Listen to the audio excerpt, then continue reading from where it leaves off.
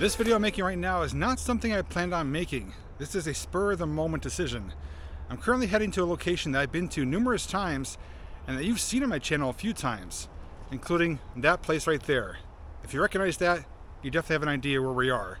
I'm also at the moment trying to dodge thunderstorms that are surrounding the area. There's thunder in the distance, so it's not favorable conditions, but I wanted to get this done sooner than later. That thunder in the distance doesn't sound good.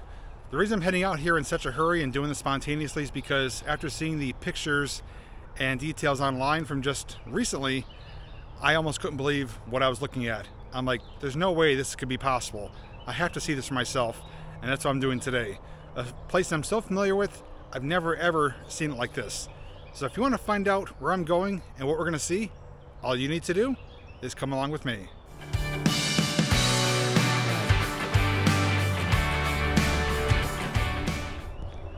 And while we're here really quick, just give you a quick look in here. This is an old pump valve house. It is kind of hollowed out. This big wooden framing in here. A corrugated tin roof with holes in it. And just a dirt floor. Not really much to see. There's some fire rings in here. Some graffiti.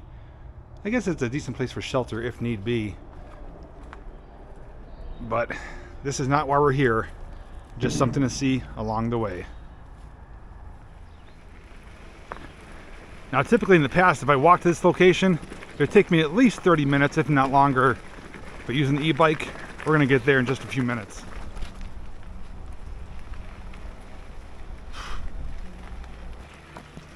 Now normally, when I get to this location where I'm at now, it's usually pretty loud, like a white noise sound. That confirms that the pictures and details I saw online are indeed accurate. And we're almost there, and you'll finally see what we're talking about, if you don't already know. Well, this took a surprising twist. The pictures I saw, this was bone dry. We are here at the reservoir. You guys, if you see my previous videos from 1 to 2 years ago, you definitely recognize this place. But it is nearly, well, I wouldn't say unrecognizable. There's more water here than I thought there was going to be. But I saw pictures from about a week or two ago where there was just maybe a quarter of the water that's here today.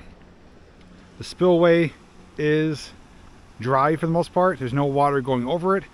It's discharging out that pipe, which is connected over there somewhere, the inlet. Oh, and actually it looks like I think there was a valve house there. I'll have to check my previous footage. Let me roll a clip right now showing you what this looks like normally, and then we'll come back to present day.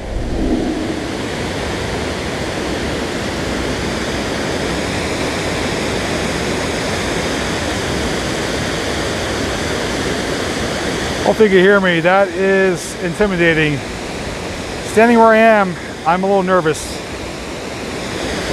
Even though I'm not going to fall, just the fear of like being pushed. You would die going over that. That's a far drop, and it's not deep. It's filled with rocks.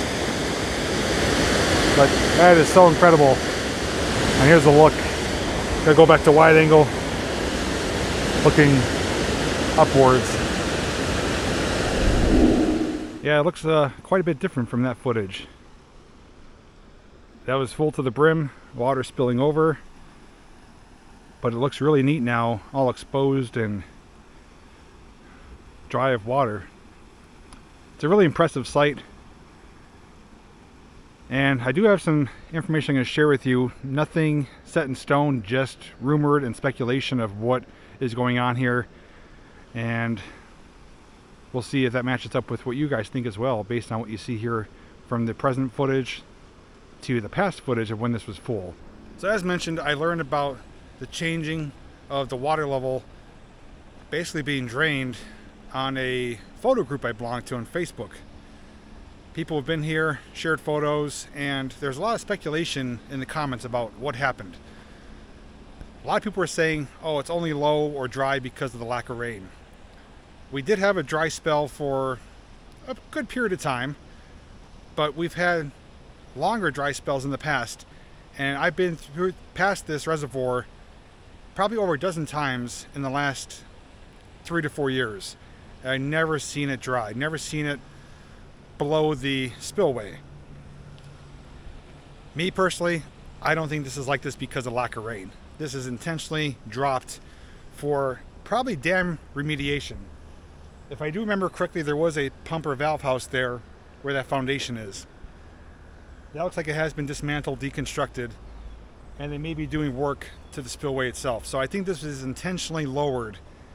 Unfortunately, I just didn't get here soon enough. I don't know if it's raising back up because they're maybe slowly refilling it, or if it's from recent rains. I don't know. Unfortunately, my plan was to walk out there and show you what it's like to be exploring inside a drained reservoir.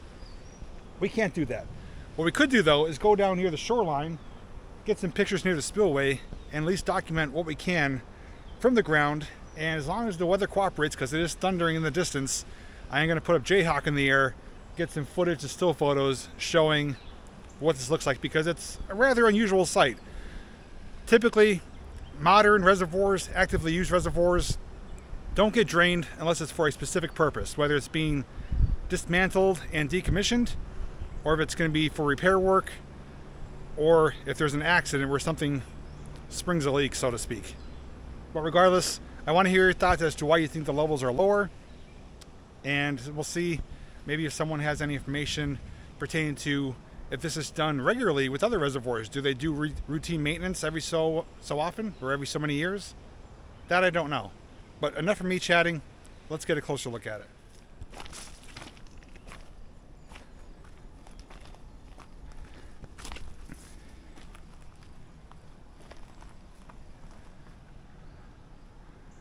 Leaving the bike up there. I'm definitely the only one here today. No need to lock it up. I'm not going that far either. But this is just a peek through the vegetation here. And normally, water would be right there.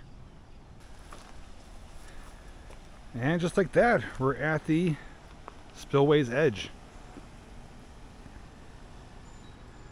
The water is really cloudy, murky.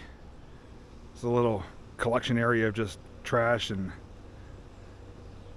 algae, it looks like. Now typically you could see the water line where it's dry meets the green. There's actually a railroad track right there too, laying in the water.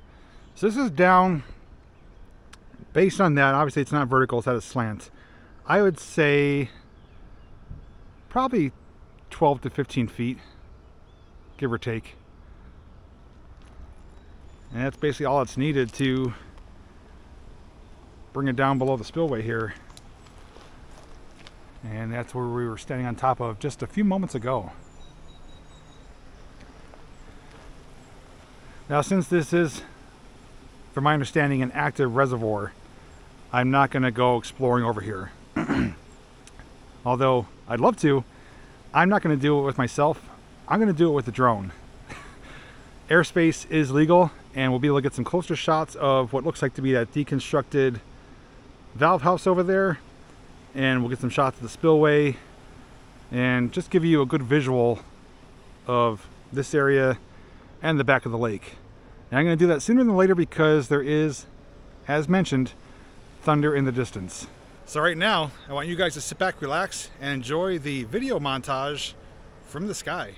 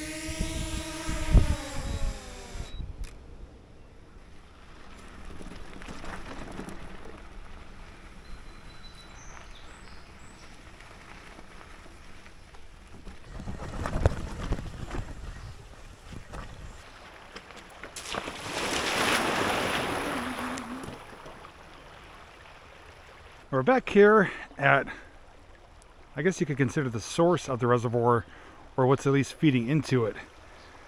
This is a big beached area which I believe is normally underwater if I'm not mistaken, or at least close to the surface, but it is flowing in, and I figure we just explore the backside of it a little bit since we've seen up there near the spillway. This is rather interesting here. So what we're looking at, besides this little pounding of water, is those barrel-shaped items. That looks like a pipe system. And I'm wondering where that is coming from.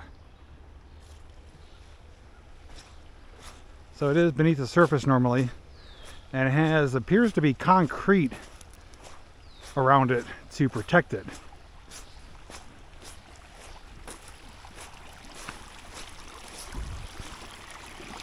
Yeah, so right here you can see the pipe itself. I'm actually standing on it right now. But it has concrete protectors.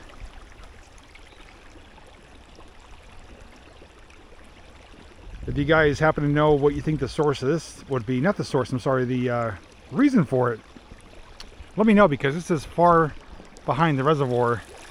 You know, it's up there probably at least 100 yards, if not longer. And I think when I was flying the drone, I actually saw this same thing over there on the shoreline, which I'll maybe try to get confirmation of. It's nice, really clean water though. It's crystal clear. I may try to get you some underwater footage before I leave here. That way we can see above and beneath the surface. And it's really oxygenated right there, all the bubbles. Glad I wore the right shoes today too. I had an idea I might be getting wet. These places, to some people, may be boring. You know, like, oh, you're just walking in a lower lake reservoir. Big deal. It's like a whole nother landscape though. And you have a combination of different things here. You have the lush green foliage surrounding you. You have fresh flowing water. You have this beached landscape here. You got the really neat looking structures down there. So there is a lot to see in just one area. And it's hard not to really appreciate it. But I'm gonna walk around here, see if I can discover anything else. I may try to get over there and give you some visuals, because again, I think this pipe might be over there as well. This stuff is really soft though. It is actually rather hard to ride the bike in. The bike's doing it, but it's really hard on the motor because it's sinking in and having to work harder. So I'm gonna leave the bike here and just walk around. But that made it so much easier to get down here. Coming further back here, it's almost a pathway here. I wonder if it's a game trail. You can actually see an ATV tire there. Someone lost their tire. Oh, okay, so I'm seeing multiple sources. The water is coming down, which we saw underneath the trestle. There's also a little, maybe an underground spring coming out right there as well. I do see it flowing out beneath the foliage, so it could be either coming from up there, or that might be an underground spring. Regardless of, the water is super clear, unlike what we saw up there where it's brown and cloudy and just looks nasty. Something is drawing me over here. I'm hearing rushing water. I don't know where it's coming from. I do see what I have dubbed nature's corn dogs. So it's a little swampy area, but I do hear rushing water. I want to see where that's coming from. Oh, no way! There's a waterfall back there. I think it's a waterfall. It's either that or an underground spring shooting up. I think I need to get over there and investigate that. This is definitely something, I should say this area is definitely underwater normally. A couple high spots, but especially over here, this is lake bed. And this is typically underwater. So where we're walking right now, we could basically say we're walking in the bottom of a lake. It's rather muddy over here too.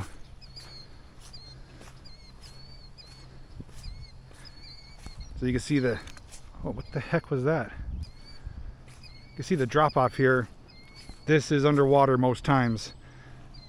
Drier up there obviously, but this is the true lake bed. And the water line would be up near the tree line there, so essentially at least probably up to my waist I'd be underwater right now.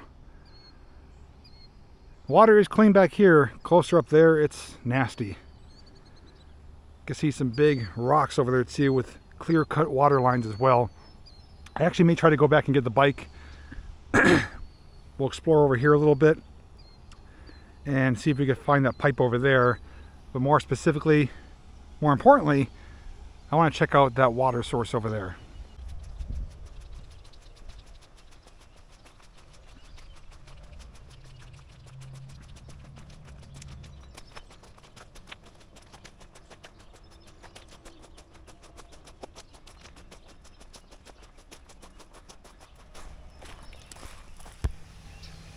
And just like that, here we are.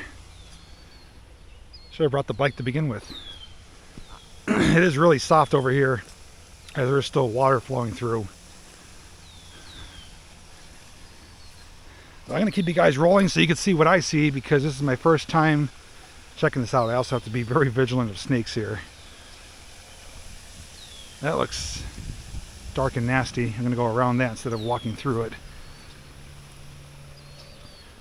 I have to say though, it's really lush over here and healthy. There's some natural wildflowers growing there. I think I can never tell the difference between mountain laurel or rhododendron. I want to say mountain laurel, correct me if I'm wrong, but there is some type of unique water source over here, and it's probably not visible during most times, or I should say easily accessible. What do we have here? This appears to be like an underground spring and a man-made wall right there. Well, the easiest way is just to get your feet wet.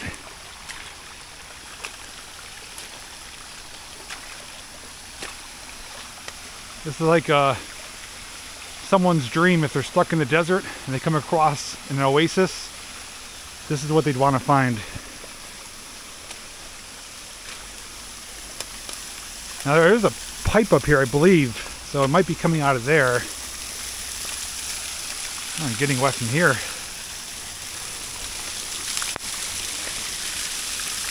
Huh, I don't know what the heck this is.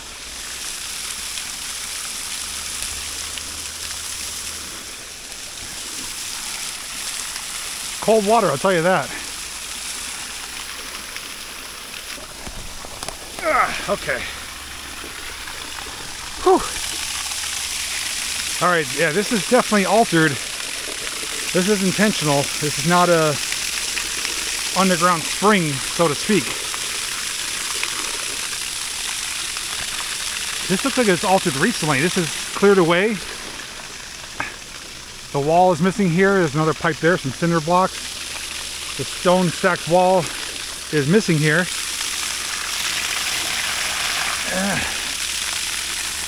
The pipe right there. I truly don't know the reason for this.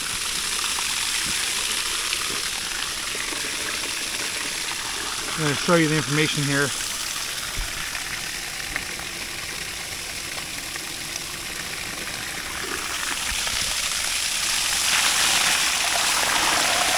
Coming out pretty good force. There was a jug right there too. Full of water.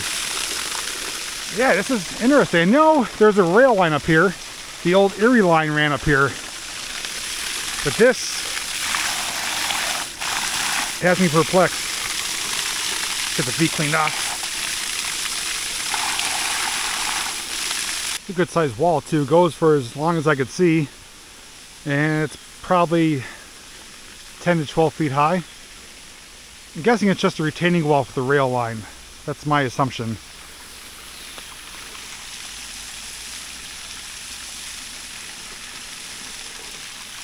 All right, back to the bike. Further down we go.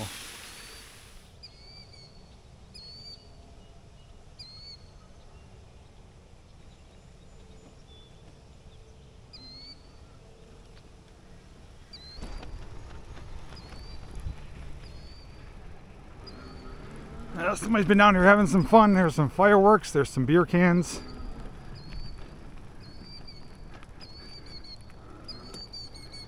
This is normally underwater, so this is rather unique that we're riding our bike right here on the exposed lake bed.